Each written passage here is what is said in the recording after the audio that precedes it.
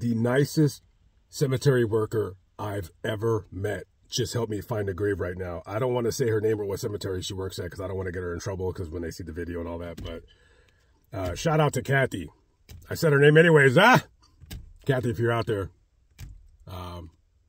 Just a very, very wonderful lady. But that doesn't get away from the fact that I'm fucking pissed.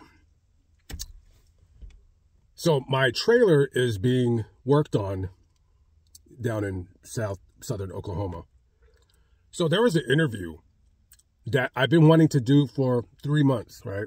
So the interview takes place in Indiana. The interview is for my main channel. And I'm not going to say this person's name. I'm not going to say what they did. I'm not going to even say what the interview was going to be about. But it was going to be a phenomenal, like really interesting, cool interview.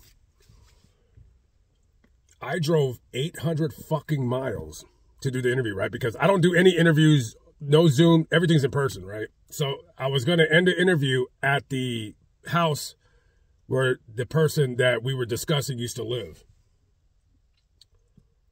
So I get to the city and I fucked up, right? I blame only myself because I called them on the phone and I said, hey, are we still on for the interview? And they were like, you still want to do the interview? Like,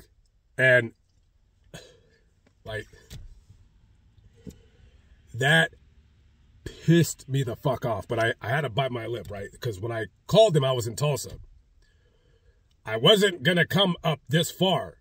But I said, fuck it, I really want to do that interview.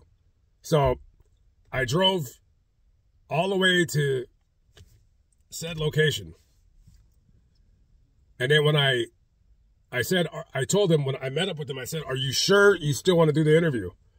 And you could tell that they were a little bit apprehensive. And I said, I'm going to disguise your voice and your appearance. No one's going to know who you are. And I told this person, I said, listen, tell me now that you do not want to do the interview. I won't be mad. And I was being honest. Just tell me now so I could start leaving and going back to Oklahoma. And they were like, no, I still want to do the interview. I said, all right, cool.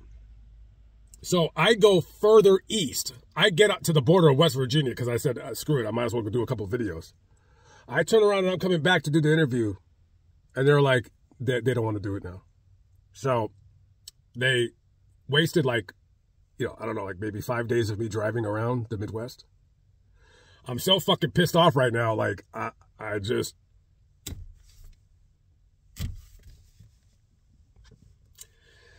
So now, I'm going to start driving towards Arkansas. So I got a lovely little 650 fucking mile drive ahead of me. Because somebody wants to fuck me around and bullshit me. So if you're watching this video, you get one of these for today, for sure. Yeah, that was fucked up. Yeah. This Christmas, not really a good time. Not really a good time. I'm fat, out of shape, bored, it's raining, my feet are wet from looking for this grave. All right, guys, I'm out of here.